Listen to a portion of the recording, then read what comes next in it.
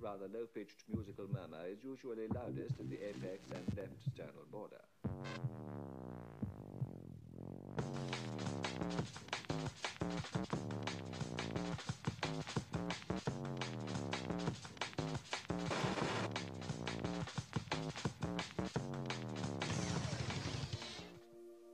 Hey everybody, what's going on? Pastor Brent here. I'm sitting here with my buddy Pastor Josh. We are at his round table. It's been a few months since we've done one of these. We took the summer off because this room gets blazing hot in the summer, and also we wanted to have a little break and not just have a conversation to have one, but we felt like it was time to start doing them again, and God has lined some things up. We've had some great guests so far. This is episode 5. We started with episode 0, and we did one with DJ Daryl and DJ Dimension, and then we did Mike and Courtney Warden, and last time we did our friends from the Navajo Reservation. Who else am I forgetting? John McCatton came, and then we did one with Callie and Charlie. We did an intercession one, and so now we have the opportunity to sit here with a good friend with so much history with the Babels, and we've gotten to know her a little bit. And so this afternoon, we get to sit here with her and talk some more and get to know her more. Her name is Barb Jackson. Thank you for being here with us. Josh, you want to tell us a little bit about? Yeah, so I really felt as we get ready to conclude this year, our hope is to do a couple to end the year and then kind of see what God wants to do next year with these. But I was really feeling to round out this year to really begin to speak on, of what's passionate to us. And one of the key things that I believe is needed and necessary as we begin to navigate going forward with our relationship with God, number one, but more importantly, how we are to navigate our lives in a culture that has so many voices and so many avenues that allow us to be distracted. And I kind of wanted to just start off by talking about the idea that in John chapter 10 and verse 27, we know that Jesus looked as the Pharisees began to say, he says, "You're not my sheep, and I know this because my sheep know and hear my voice." And I believe that there was a key element into know and hear my voice. And there's no way to actually dive into that scripture, whether it's in the Greek, if you want to even go to the roots of the Hebrew, to where hear my voice doesn't mean hear my voice. The word voice there doesn't mean word and can be translated into just written word. There is this aspect of the voice. And we understand that as time progressed, Jesus looked at his disciples and said, "I must go so that I can send another to you. And that it is good that I go because it's important." Well, we all know now with our hindsight, 2020, we know that the Holy Spirit was sent in the book of Acts.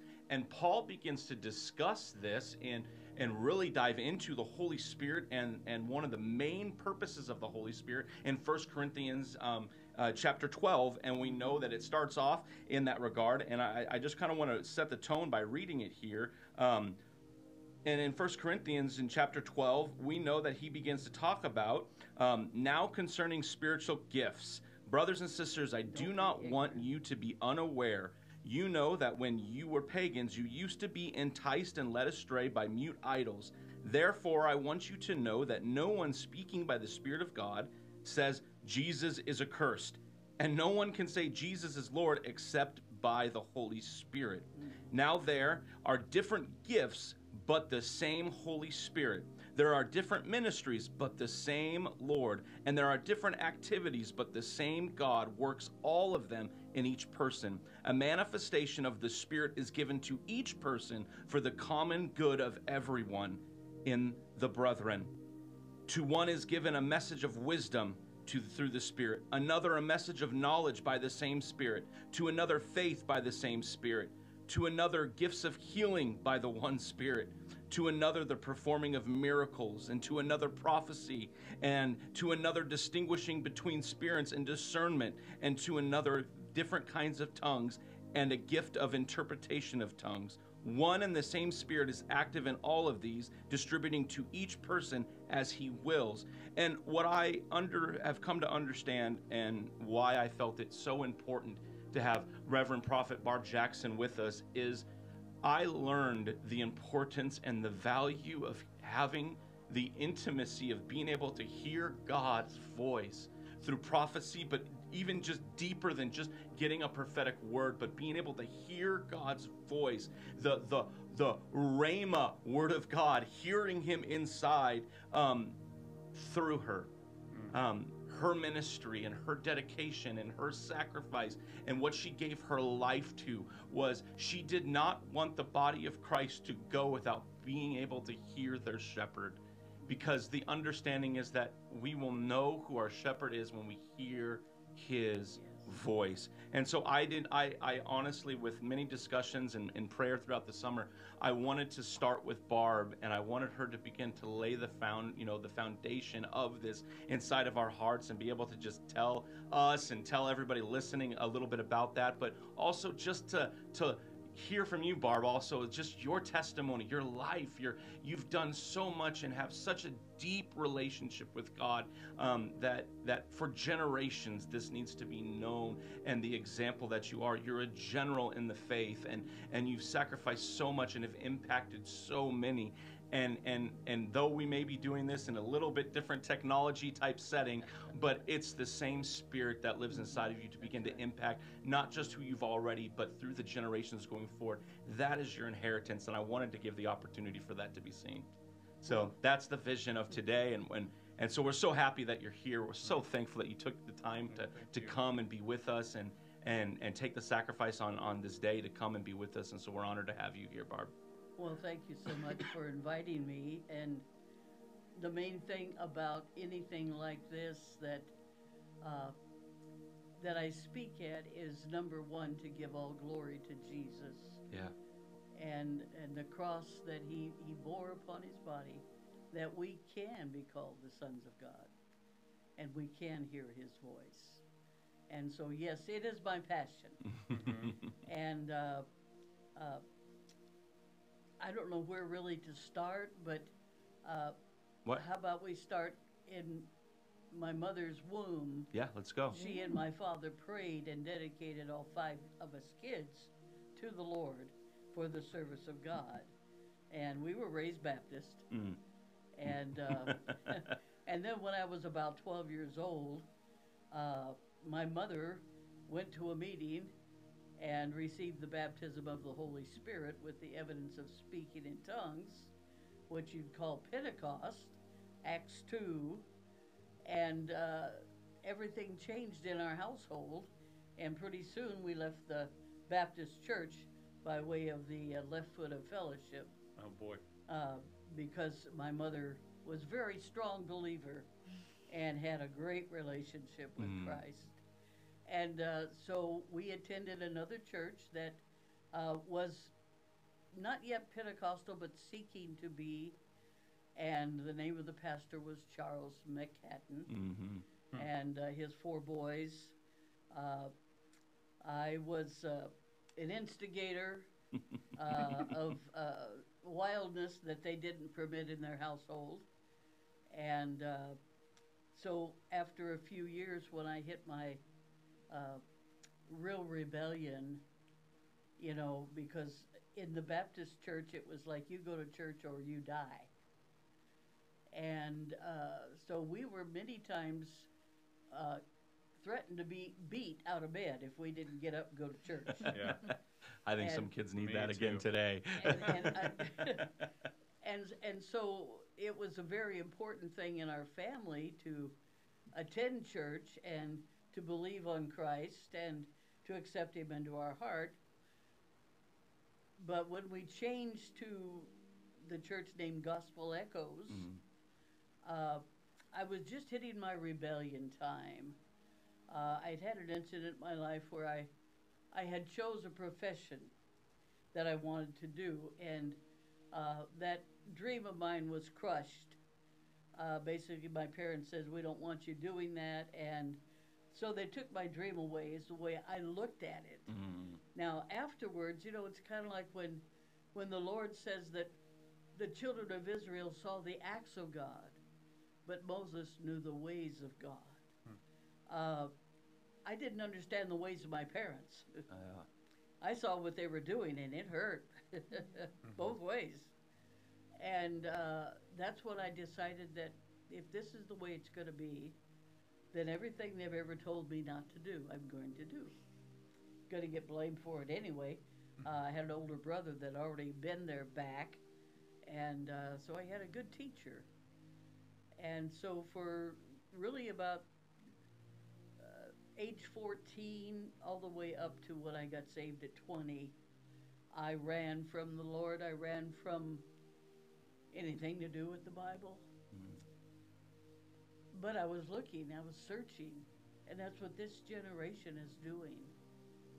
They're reaching out. They don't have the same background, and so they're searching for something. At least I had the beginning of the foundation. Baptist people, they preach the word. Yeah. I remember going to the church when I was about 9, and they were having camp, and I was old enough to go to the summer camp, but it cost a lot of money. And my dad was he went to Bible college, and he was an evangelist when we first came out here when I was 5 years old. When the family started growing, we couldn't live. And so he had to leave the ministry and go into work. But there were times when I wanted to go to camp. We didn't have the money.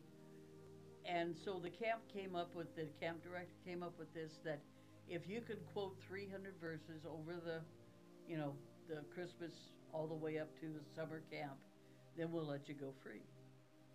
Well, I wanted to go to camp so bad, not necessarily because it was Christian, just I wanted to go to camp, And so I did. I started memorizing scripture. I'd already had a head start from my dad. He used to stand us up in the cotton fields out here in Arizona when I was 5 years old, 6 years old, and he would have me and my brother sing, "Oh, the windows of heaven are open," and the blessings are coming tonight. And then we would sing until people, heard the message, and then they would get saved. So many, because that was my dad's heart. And as kids, we kind of enjoyed it at first, but after a while, it was pushed on us. Yeah. And that's one thing I think we need to realize, is that you can't push somebody into, well, here's the old adage. You can lead a horse to water, but you can't make him drink. Yeah. Well, I heard the voice of the Lord one day say, "Oh, yes, you can." I said, "Well, how?" He says, "Put salt on their tongue." Wow. And then the scripture that we are light and salt, was made real to me, that as a city sitting upon a hill, we don't put our light under a bushel, but we are to be a walking testimony in everything that we do and say for the Lord Jesus Christ, and that we build that relationship with Him as we walk with Him and talk with Him. Yeah. Well, I'm jumping all over the place over the first good. That was 12 good. to 13 years, but the rebellion set in. But that year, I memorized 300 verses. Of course, I started with Jesus wept. Yeah. And I got that one. It seems like we all know that one. But a very profound verse. Oh, very much, very much. Easy, but profound. Of course, at the same time, we didn't understand it, Sure.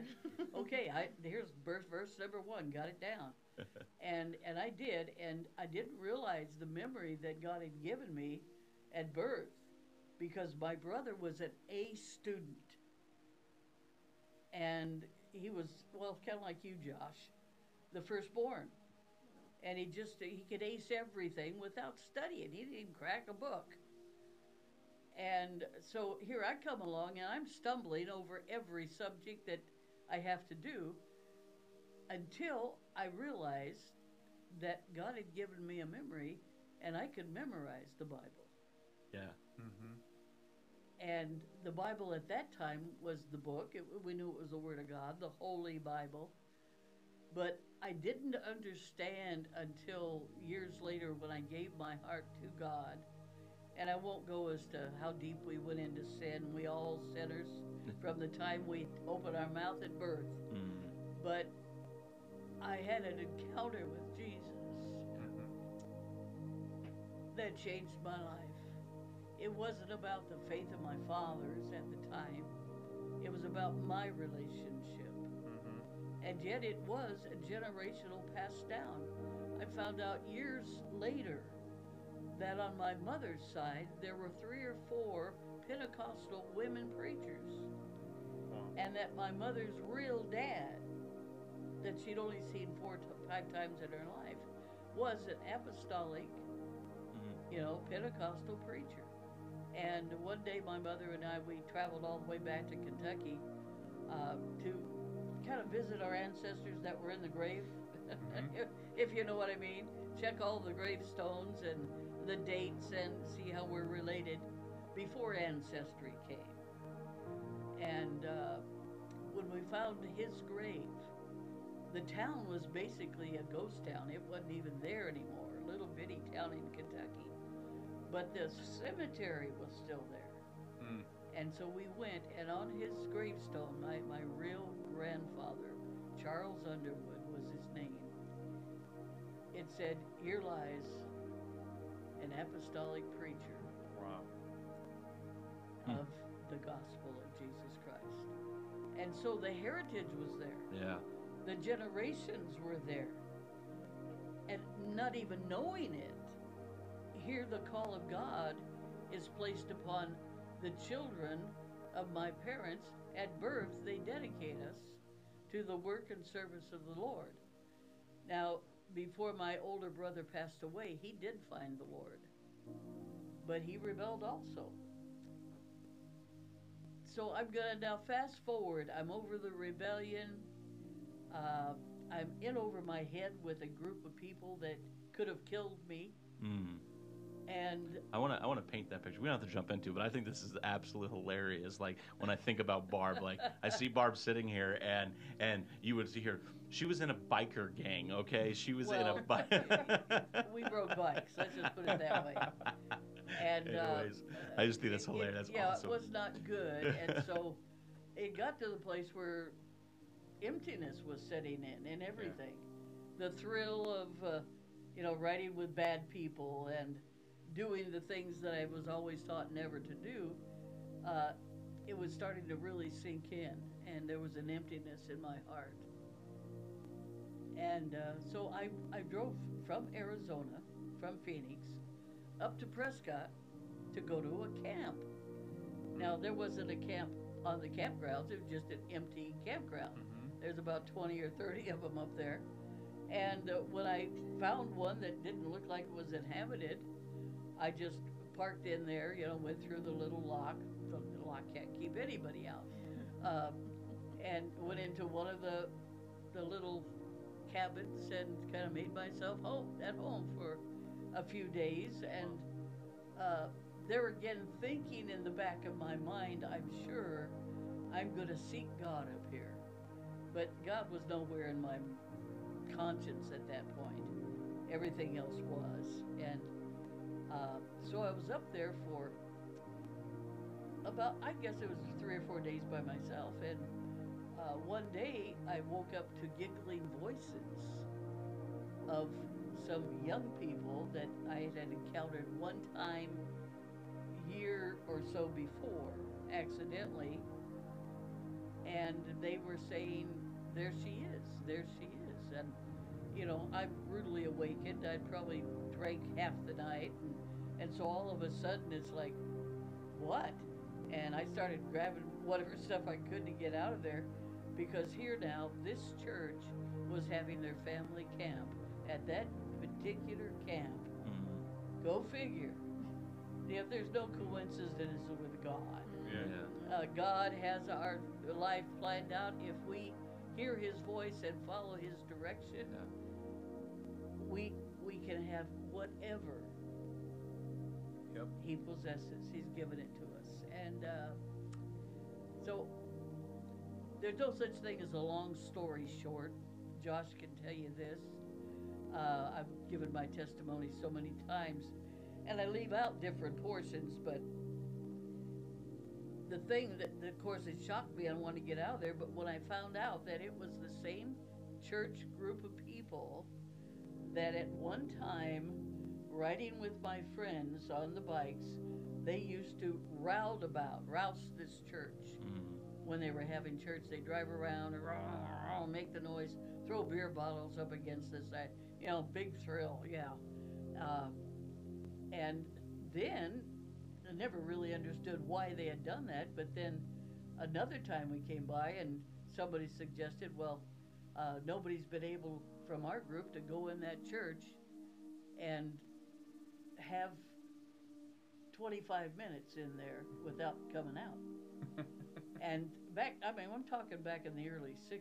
Yeah. So they said, well, anybody that could go in there and stay for the allotted amount of time will give you $25, not $1,000.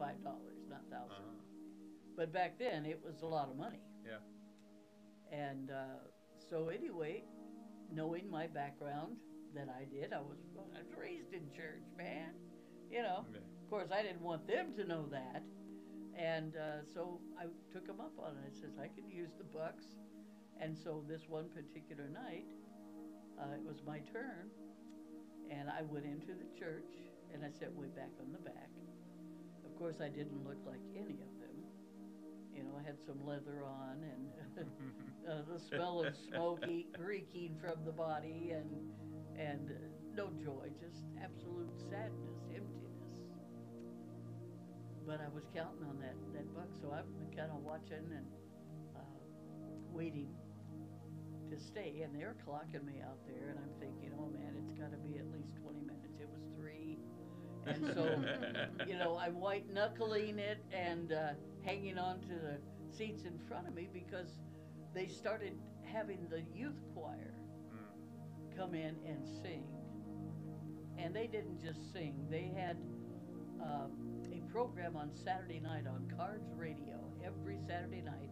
It was called The Light in the Night, and the whole choir would sing. Now, we're talking Pentecostal choir. I mean, type where your hair is up on your head, and by the end of the night, you were shaking it down, and they felt the presence of God. And I did too, but I didn't recognize it. Ever since Charles McCatton asked me to leave the church and leave his boys alone, and that's a whole nother story. And I really went into full-blown rebellion then. But now, I'm in over my head. I'm wanting to get the bucks.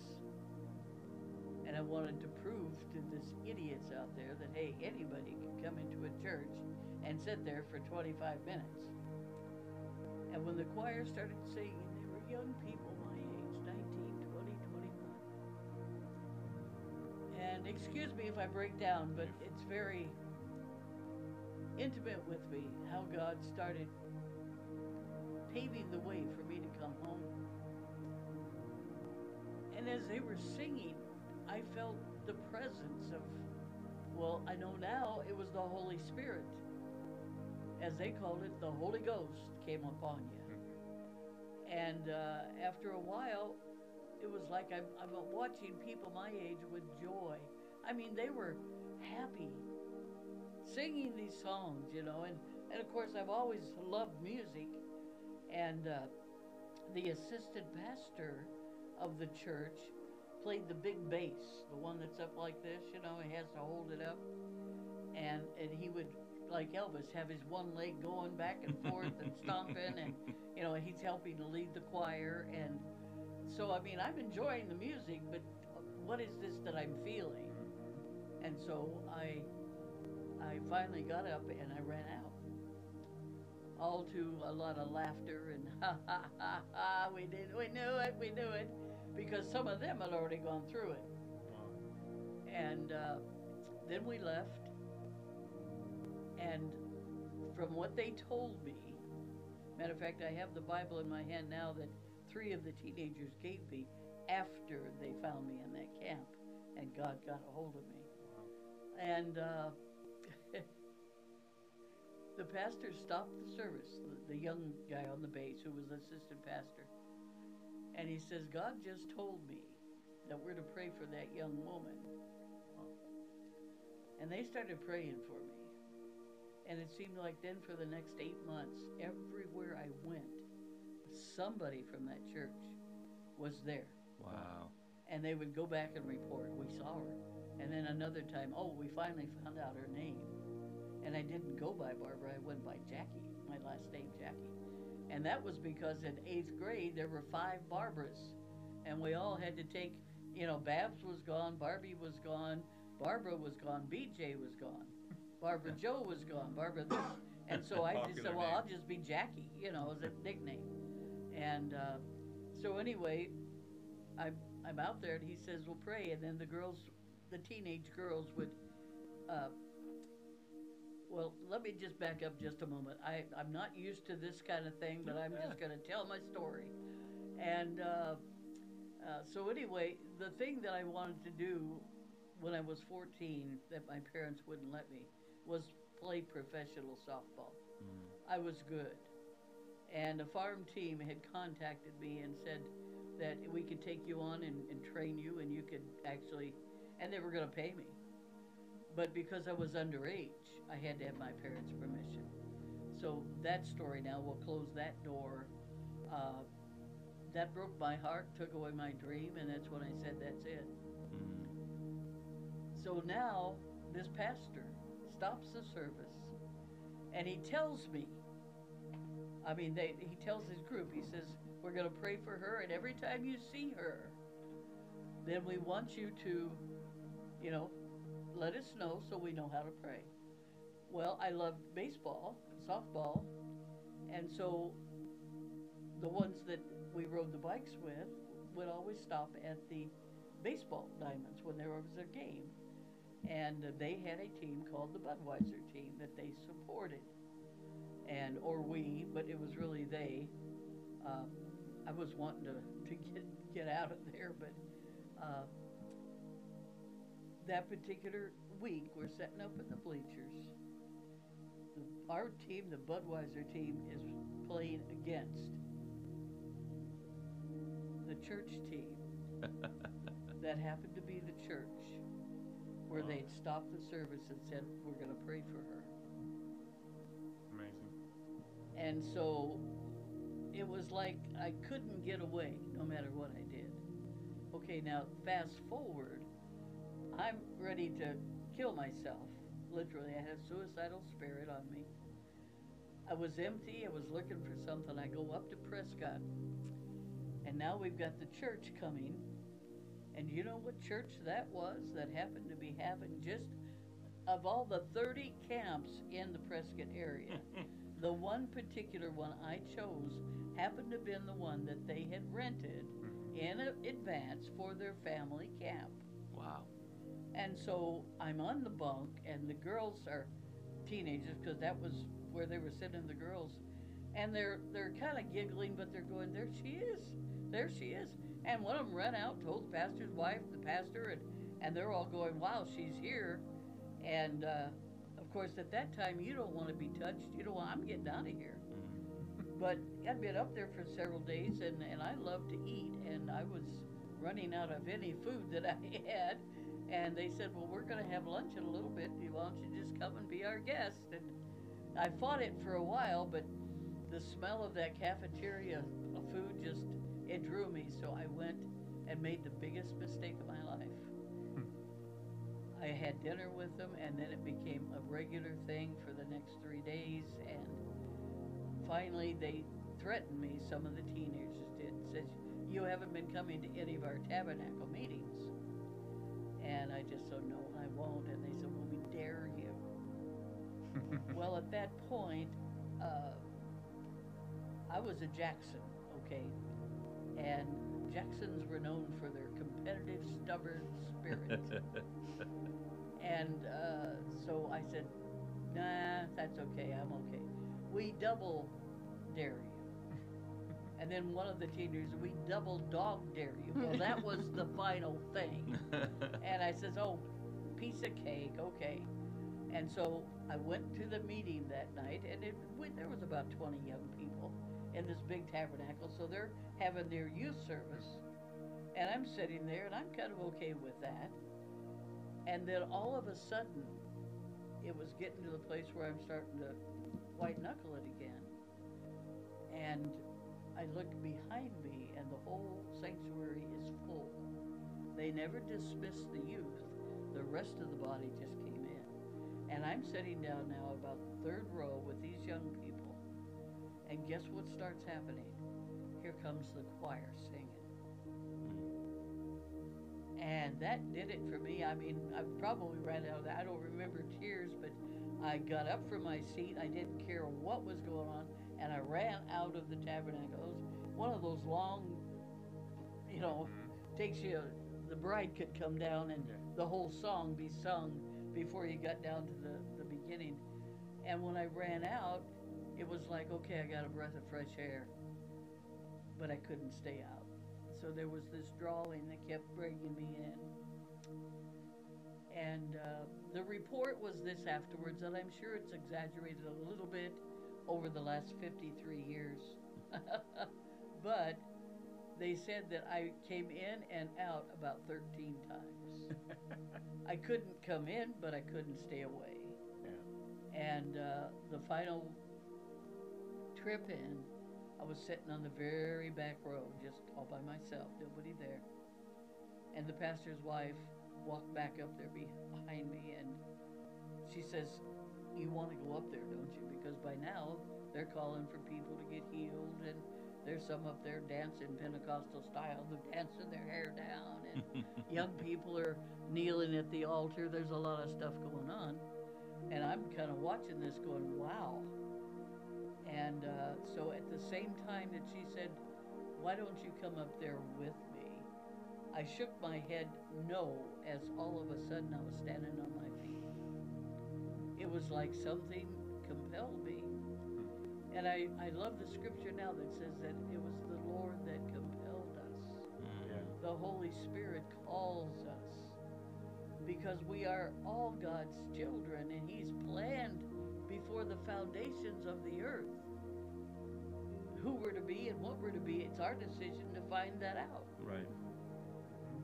And He doesn't force us to be whatever it is that He's planned, but we discover it. And a lot of times we think, wow, look at me. Look what I did. And it was God all along. And so here's the bottom line.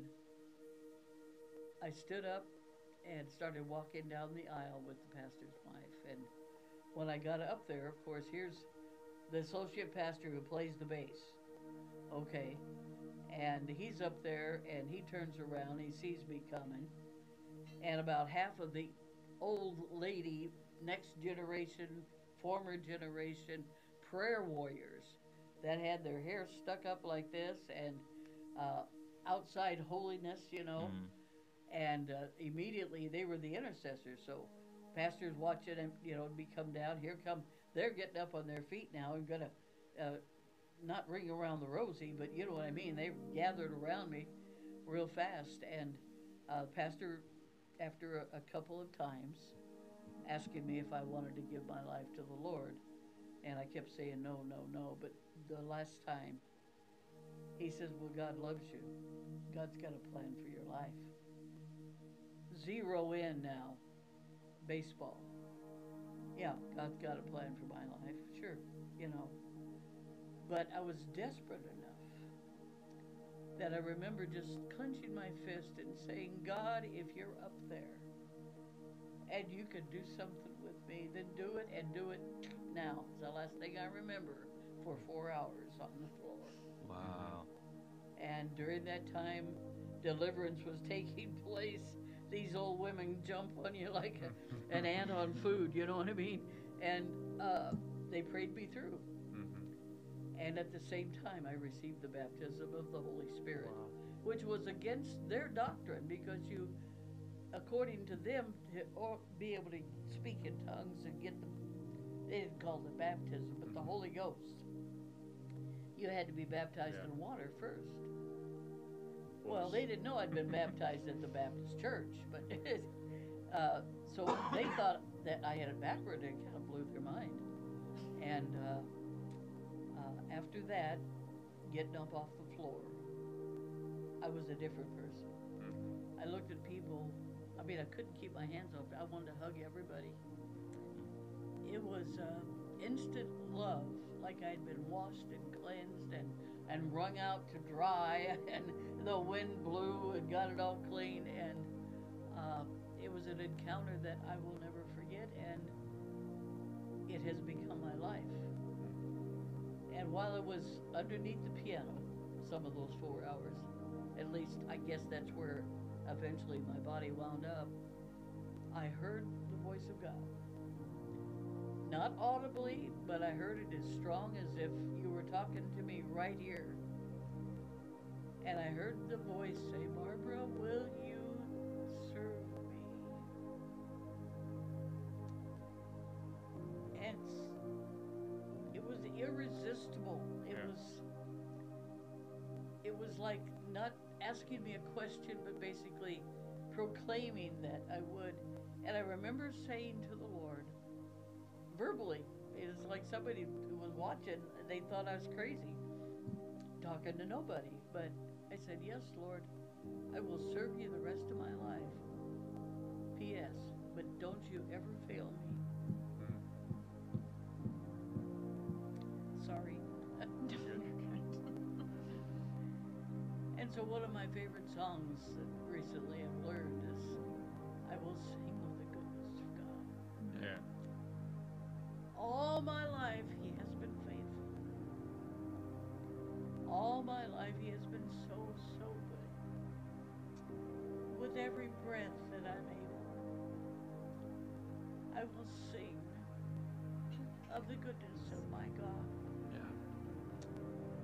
And that was my dedication, and it was such a strong dedication that I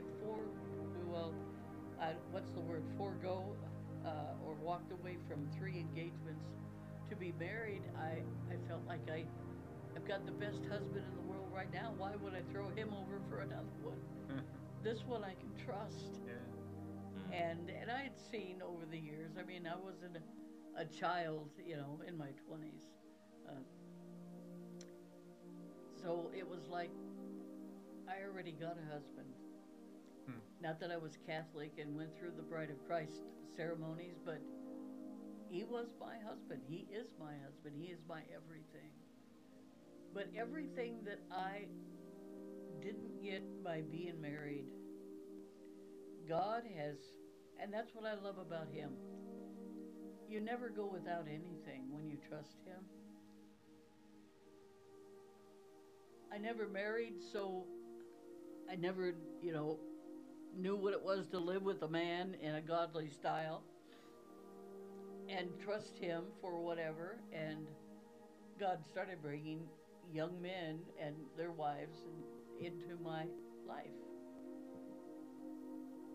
After I got up off of the ground at that camp meeting and told the Lord I'd serve Him, within 6 months, God had opened a miraculous door for me to go to Bible college. And to train for ministry, which I always wanted. At that time, I couldn't care less or hadn't really heard that a woman can't do it. If God's in me, I'm going to do it. Bless God. I had that kind of stubbornness type thing. Yeah. But at the same time, it was my calling. I knew it was. And so I entered Bible college 6 months after that experience with God. And one of my professors, his name was Dr. Bill Hammond. At that time, he wasn't a doctor. But Bill Hammond and his wife, Evelyn, were teachers at the college. And they were also counselors on campus. And sure enough, I had still some areas to be counseled, things to get over, because I've had this miraculous experience. But it's kind of like when you go fishing, you catch the fish, but you don't immediately eat it. You've got to clean it up first. And God wanted to use me, as bait for people to come to Christ. Yeah. But at the same time, I needed to be cleaned up in a lot of areas. So sure enough, who do I pick or who do I get as my counselors? was Bill and Evelyn Hammond. And in the summertime, I stayed in their home, lived with them in between semesters, and through everything they went through with me over the next 3 to 4 years in college. They left on my 3rd year and went out and followed God in another area, but I was part of the family by that time. I had caught C-A-U-G-H-T more than I was taught from Bill and Evelyn Hammond. And he was known at the Bible college as the dancing prophet. And sure enough, he'd been a prophet for ever since he was a teenager. He got his own testimony. But I became a part of them at that point and never really left them. Even though they were in Texas, I left Texas after graduation, where the Bible college was, and went home to Arizona. Well, about 10 years later, here come the Hammonds to Arizona, and so it was like the connection's always been there. So, long story short, which there's no such thing, and I don't know what the time is You're doing fine. here, but he emulated, I guess is the word, in front of me, what a true man of God could be. And I mean, when you are in somebody's home day and night, and you really get to know who they are and what they are. And I just fell in love with them. And when I left Bible college after graduation, I was ordained. I started going into the ministry, having Bible studies here and there, just starting out, and didn't know, no desire to pastor a church. Oh, Lord have mercy, but to teach the word, to evangelize the word. And I was notorious after getting saved of picking up hitchhikers. And this was way back in the 60s. We don't do that today. But I would pick them up and they'd say, well, how far are you going? I said, well, how far are you going? And I'd take them the whole way and give them my testimony on the way. Wow. And so many times I led them to the Lord, but then where do you go from there? I would go over to, and this is back now when I'm first getting saved, over to the pastor's house, sometimes 2 o'clock in the morning, knock on the door and say, hey, this person needs to get saved. And after a while, and I'm going to tell you the name of the pastor in the church that I got saved in. I wish it had been Gospel Echoes, but my parents still went there. My dad was one of the elders years ago. My mother babysat John McCatton, and I helped her. And so we've always had this thing that, hey, I diapered you when you were a baby. And of course, John and all the McCattons now are family, second family, really. And we've known each other forever. But the name of the pastor of the church that I got saved in, the name of the church was the Jesus Name Church. And they were Pentecostal apostolic. Apostolic just means that you have long hair. I remember the first probably month that I was there before I went to Texas to Bible college, every time the pastor's wife would come and hug me, she would do this, hi honey, how are you? To see if my hair had been cut. I mean, that was the only flaw that I really could see. A heart of love, intercession. These people would seek and tarry at the altar for hours and hours, seeking the Lord. Well, The rebellion in me would have. was it? Okay, well, I was the same. I joined the choir temporarily and got kicked out of the choir one Sunday because somebody from the church had driven by where I lived in a mobile park and saw me out mowing the lawn in cut-off jean shorts. And you didn't wear jeans or shorts. Men's And clothes, so they'd say back then, right? They would not let me sing that particular week till I repented and got saved again. That's why I was born But- in this era where I can wear pants. Yeah, exactly. Well, that's the way it should be. We should be able to choose, I believe.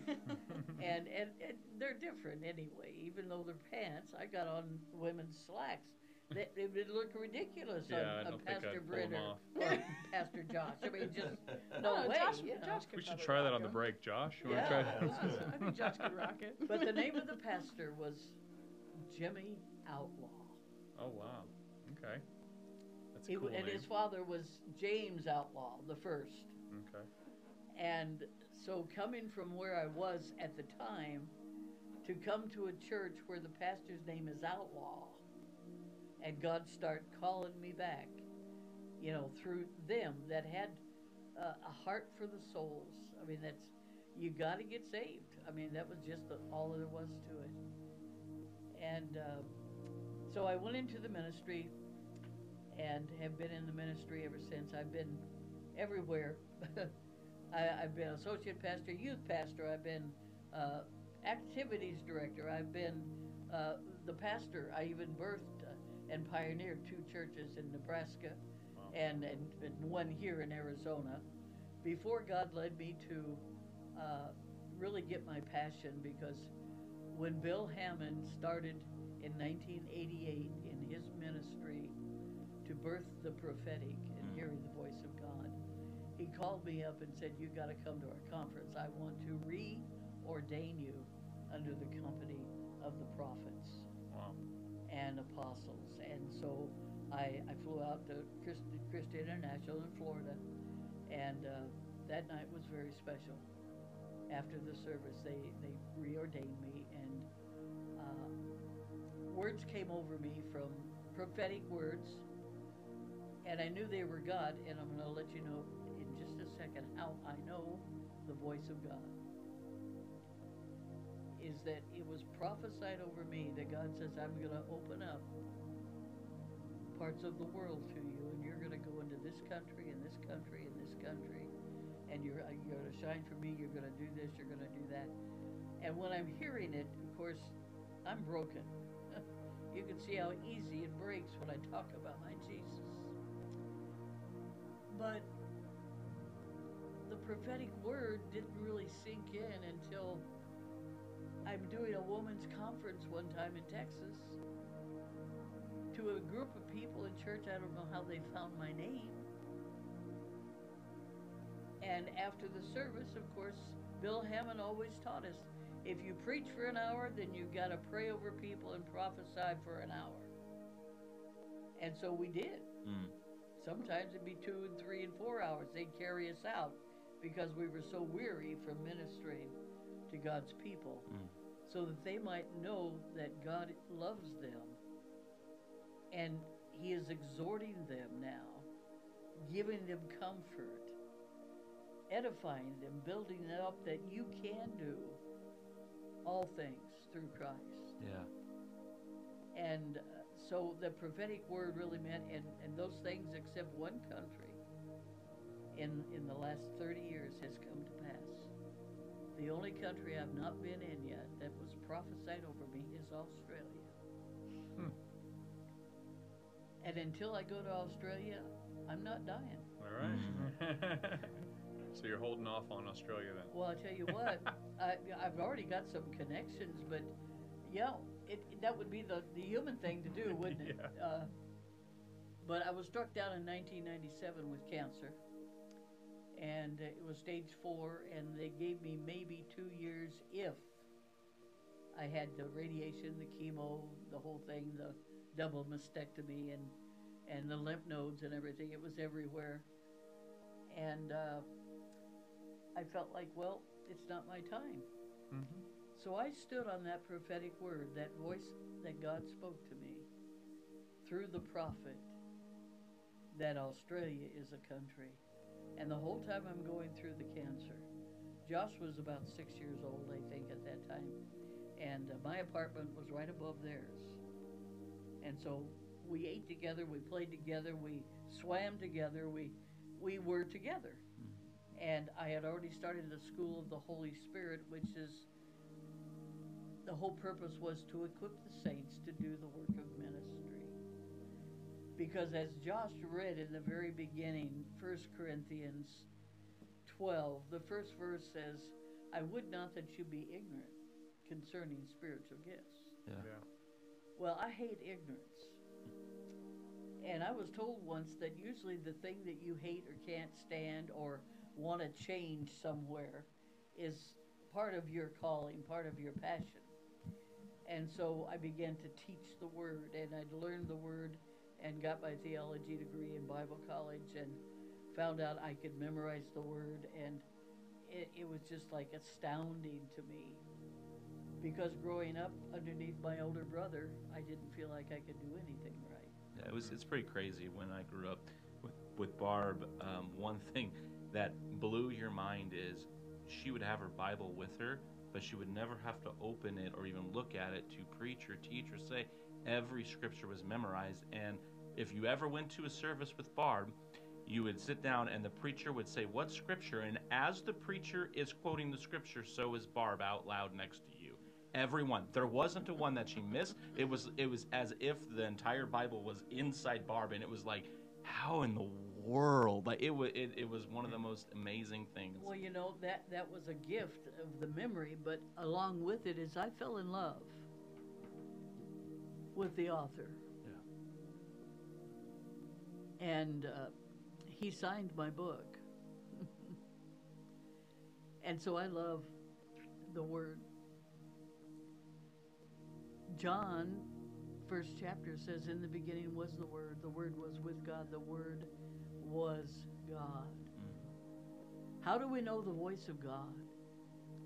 So many voices speaking to us everywhere. Yeah. I know we've got another segment coming, and I don't want to dominate everything, but I have this thing, and if you will help me hold the Bible sideways to you, like that, Okay. and then grab the inside there and the bottom, and now fold it halfway and back and back and back. If you want to hear the voice of God, open his mouth. Yeah. Yeah. That's the mouth of God. Yeah. People that say, well, I'm not sure if it's really God. I got this word, I got this thought. It came to me. Is it the right?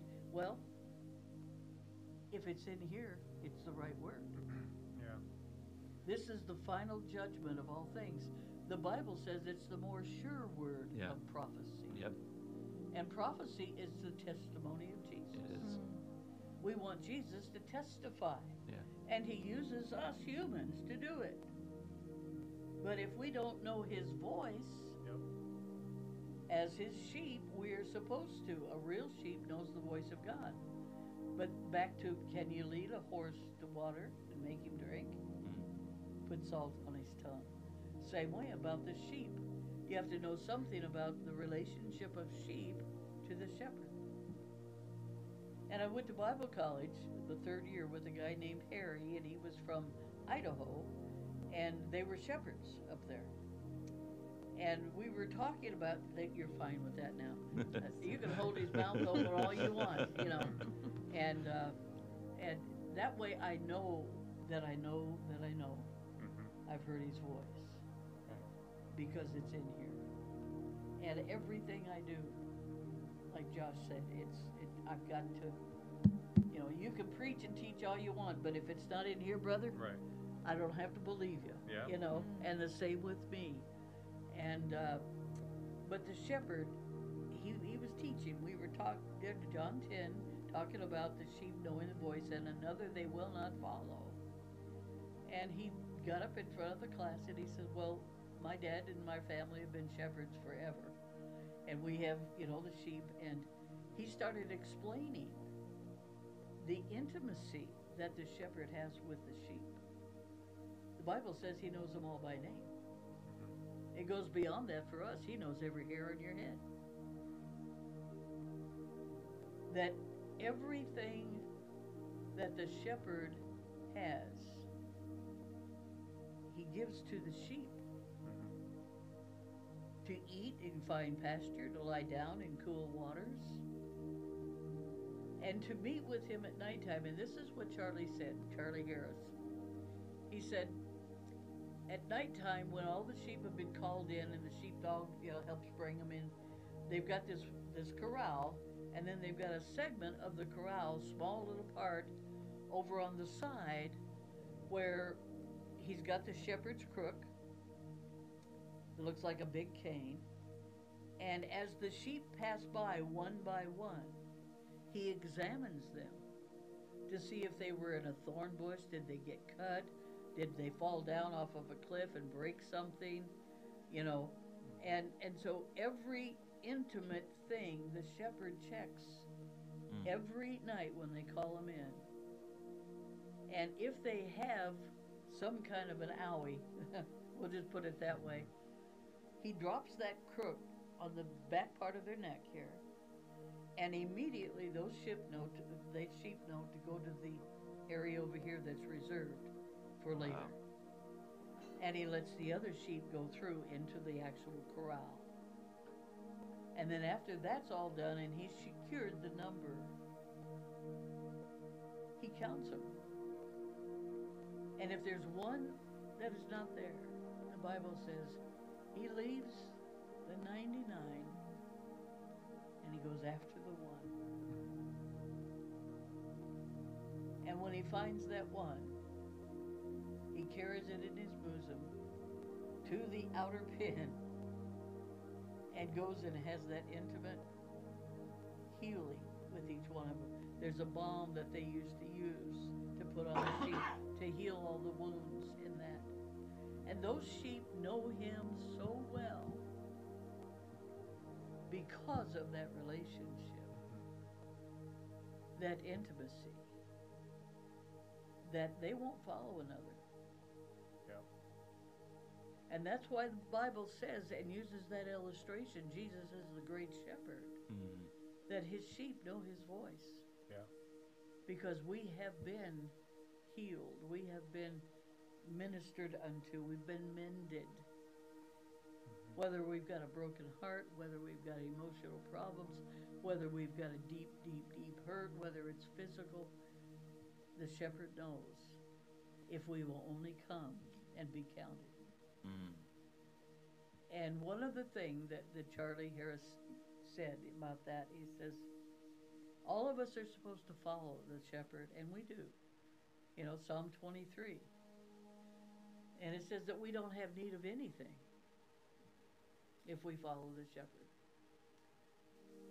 But he said that as the shepherd would walk from place to place, from pasture to pasture during the day, and that the sheep would follow him.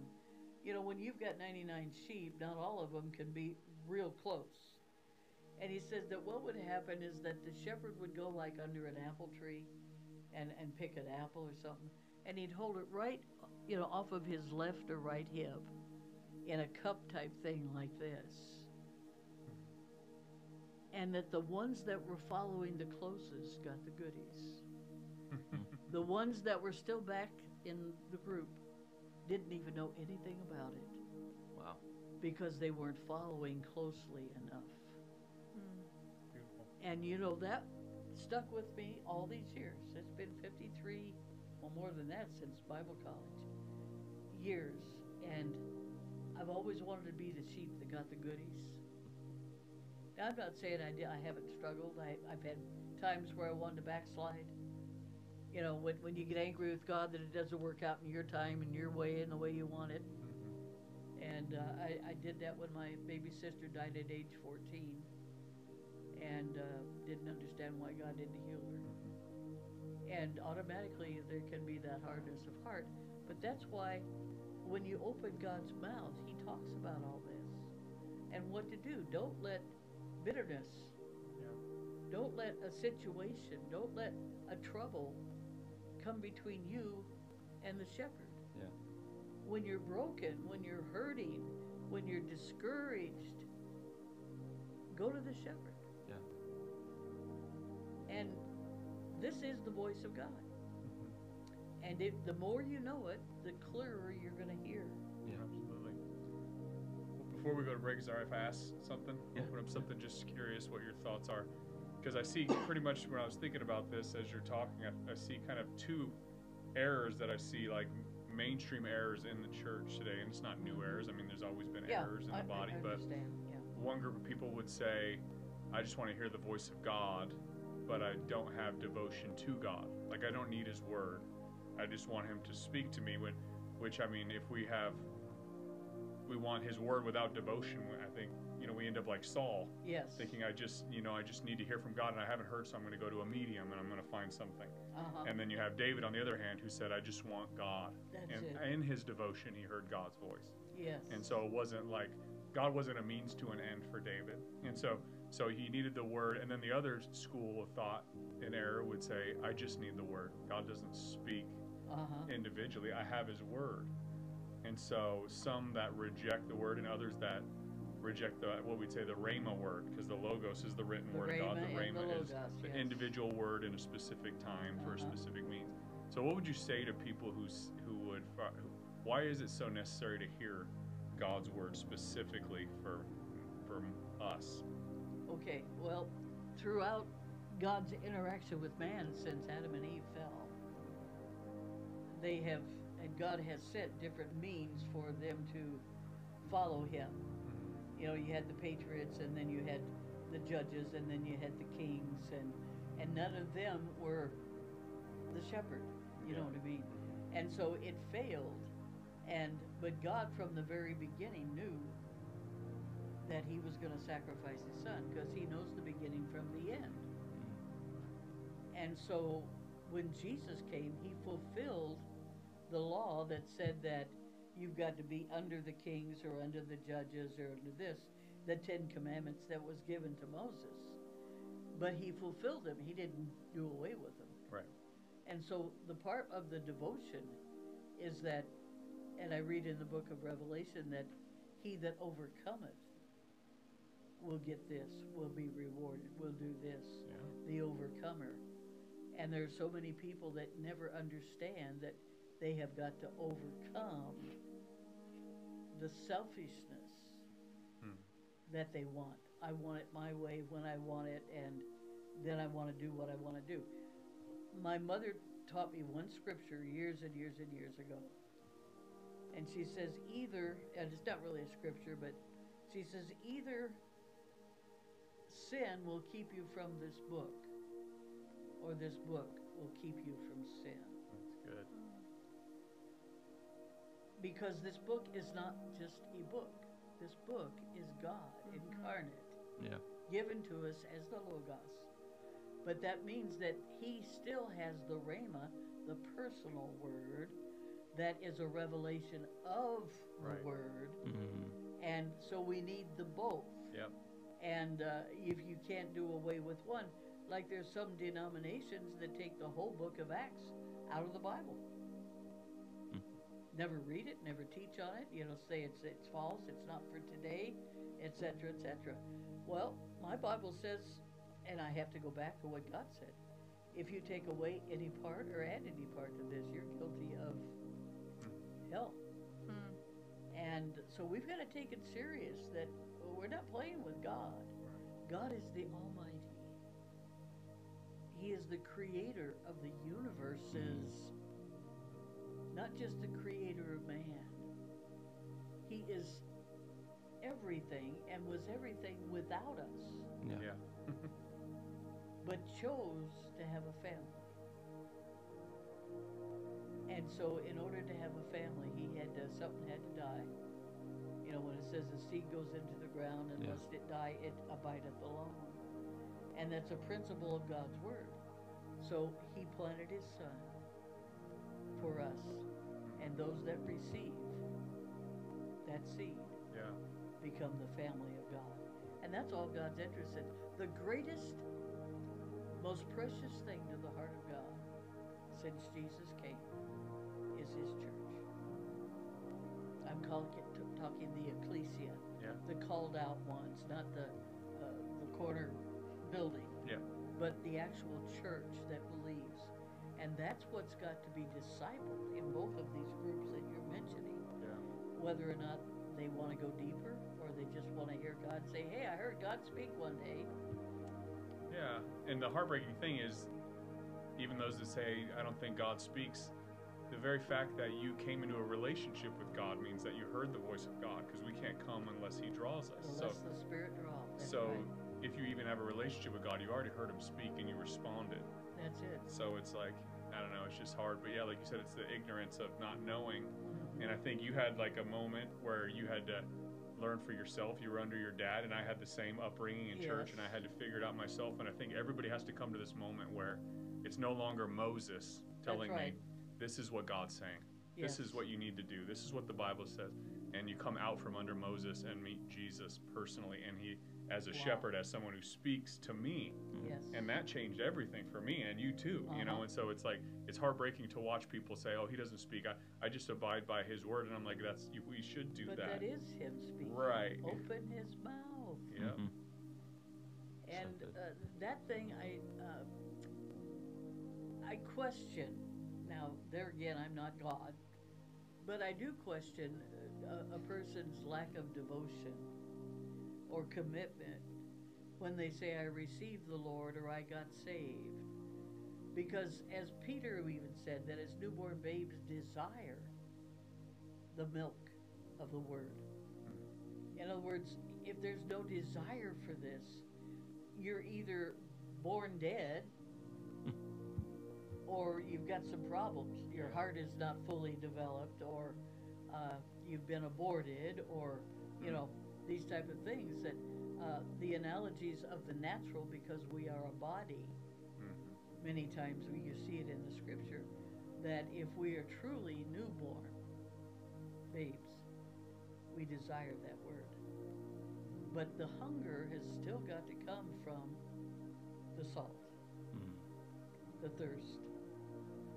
You know, when David said, as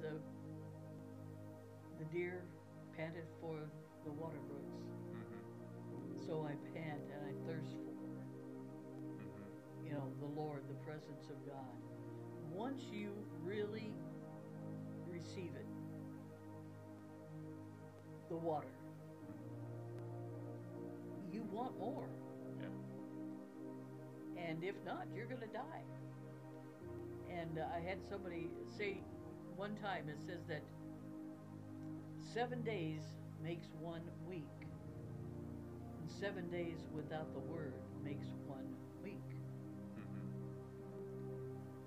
And Need to make some memes with these sayings she's got. I know. well, after so many years, it's, and I'm sure many of it I've heard and adopted from others, and and then use your own analogies, but those are the things that stick with a person. Sure. And the same way about the voice of God. And there are modern day prophets today, as there are apostles. Ephesians 4, and I know that time is We're fine. probably. We'll go a couple more minutes and then we'll come back. Yeah, Ephesians 4 talks about that these are the days when God does and did at Calvary impart gifts to men.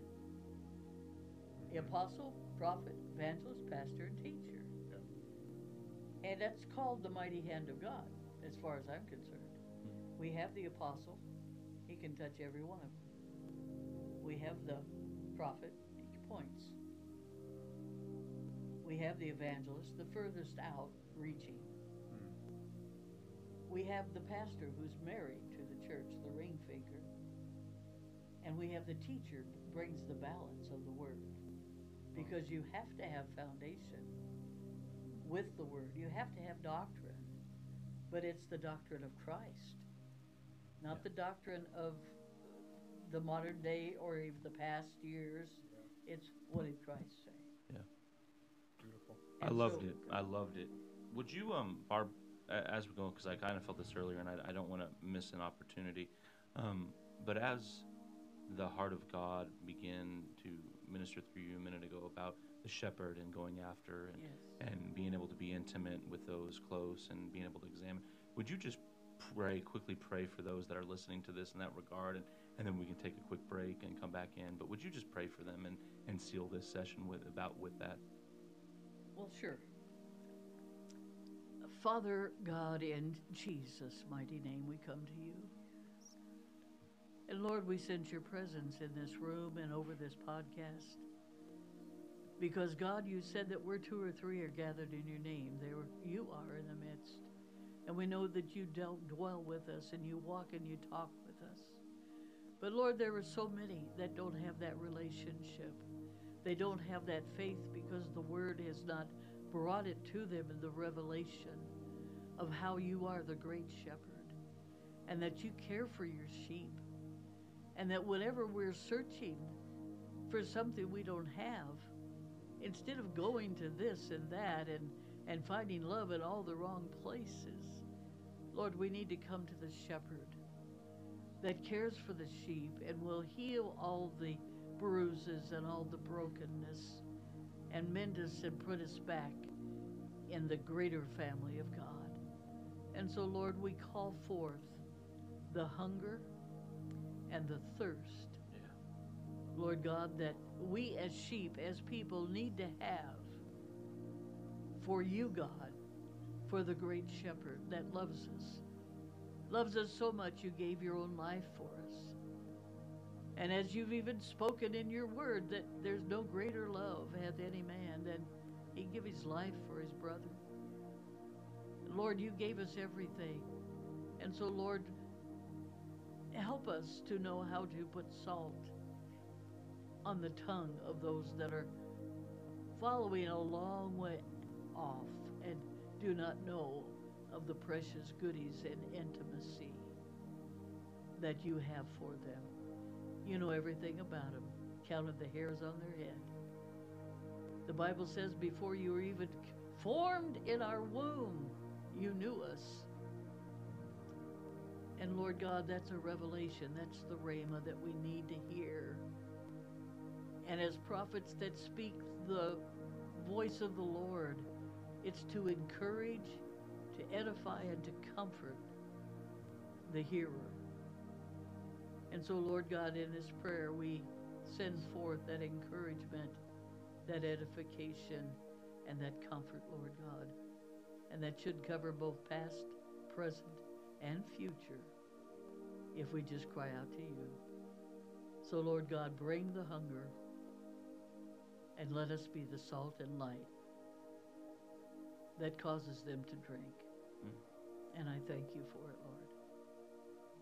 We declare and decree it's done in Jesus' name. That there's going to be that David crying out as the deer that panteth after the water brooks. Yeah. So we pant after you, Lord. We thank you for it. Amen. Amen. So good, Barb. So good. Thank you. That was so awesome. Yeah. You made the mistake of putting the mic in front of a preacher. It's not a mistake. No, I'm saying you never give a mic to a preacher because you'll never get it back. Well, we're in good company. That's all that matters. Yeah, and that's so true. thank you. And I know each of us have our own testimony and how we got to where we are. But it's not often that we really share, what's love. And, that word intimacy, I never really understood what it meant. But it has to come with trust and faith. And one day I heard somebody, I don't know if it was a preacher or someone else, say, all that intimacy is that you allow God to intimacy. Let the shepherd see the bruises and the brokenness and come to him that can mend you and make you whole again. It's so good. We're going to take about a 5-10 minute break. We're going to start part 2, and we're going to continue this discussion. And thanks for joining us at his round table.